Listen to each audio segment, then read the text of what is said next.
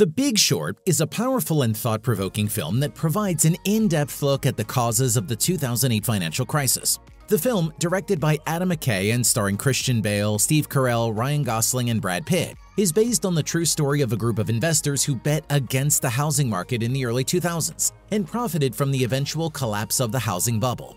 The film does an excellent job of making the complex financial instruments that led to the crisis accessible to a wide audience, and the characters are portrayed in a relatable and humanizing way. Welcome back to Spotlight Moments, where you can catch all the reviews and previews of the hottest movies. While we're here, make sure to click that subscribe button and ding the notification bell so you never miss a video. Let's see what you got. I'm sorry. You smell that? What is that? What? What's that smell? A cologne? No. Opportunity. No. Money. One of the most striking similarities between the economy then and now is the issue of income inequality. The characters in the film make huge profits while ordinary citizens struggle to make ends meet. And this theme remains relevant today as income inequality remains a major issue in the United States and many other countries. The film highlights the greed of the big financial institutions and the role they played in the crisis and how they managed to avoid any accountability, while the common people were the ones who suffered the most. Another similarity is the role of deregulation in both the housing market in the 2000s and the current financial system.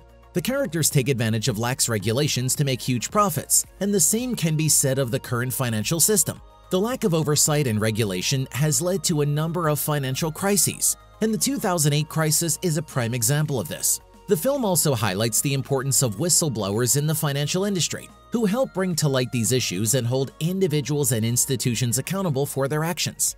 The film also does a great job of showing the various players in the financial industry and how they all contributed to the crisis, from the big banks and rating agencies to the mortgage brokers and traders. The film gives a comprehensive look at how the system failed. The film also uses a unique narrative device of breaking the fourth wall and having the characters address the audience directly, which helps to make the complex financial concepts more understandable to a wider audience.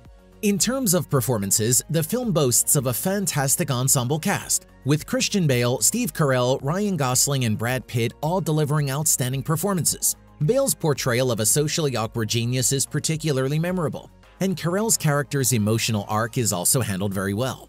Overall, The Big Short is a film that should be seen by anyone who wants to understand the causes of the 2008 financial crisis. It is an engaging, thought-provoking film that highlights the ongoing issues of income inequality, deregulation, and accountability in the financial system, and how these issues continue to affect the global economy today. It is a film that will leave you angry, frustrated, and determined to make sure that such a crisis doesn't happen again. However, a bigger concern is, how can we stop it? Some believe it's already happening.